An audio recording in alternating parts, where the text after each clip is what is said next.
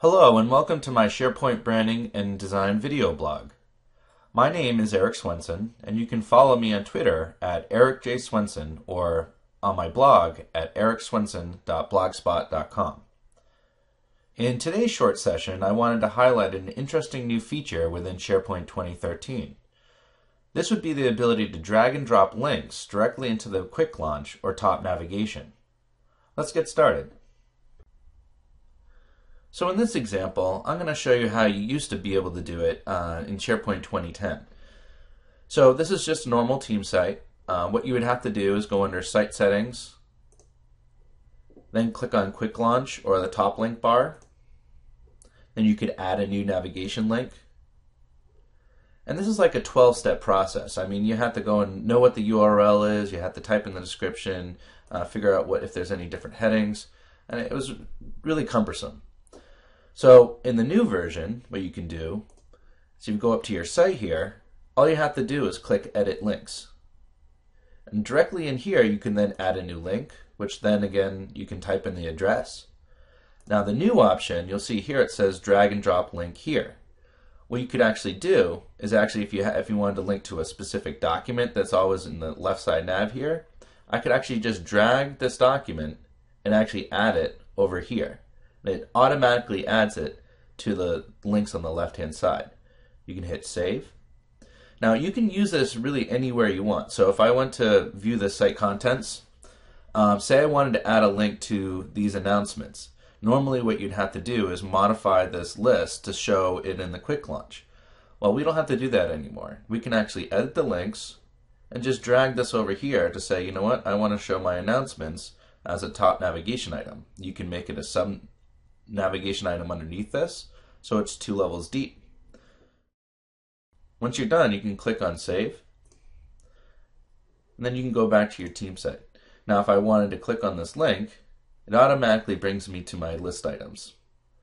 Now you can also add items directly in here. So if I hit Edit Links, you can actually move these items directly underneath your announcements. Hit Save. I'll go back to my site. Click on Item 2. You'll see it brings me directly to my announcement. So this actually saves a lot of time.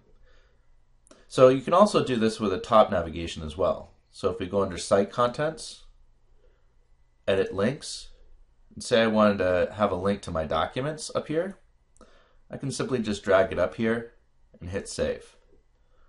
Go back to my team site, click on my documents, and there's my document list.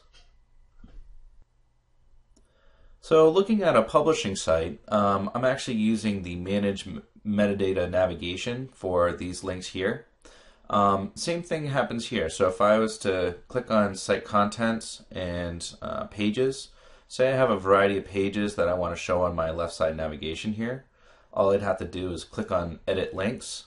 I can then throw in some of my pages directly in the left nav here, some up in Departments, some up in the team sites area here.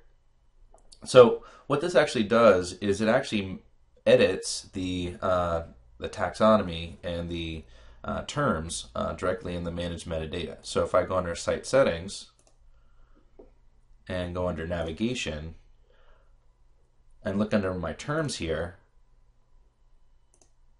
you'll actually see that it actually added these as terms within the site navigation. So it's not just sort of throwing a link in there, it's actually adding the terms within the term set. So that's actually pretty cool. So you can go in here and you can edit them directly in this view, or you can go back into the site and modify them directly. So if you also edit the links here, you could move them around, so I can change the term, so from one term set into another, and then hit Save. And once you're here, you can then click on the link, go directly to your articles, that sort of thing. So a lot of times people will have many pages that they want to highlight in their site, and it takes a while to kind of figure out what the URL is and paste it in there. This way you can just drag it right in there and have it available at any time. And that concludes our quick little session around drag and drop navigation.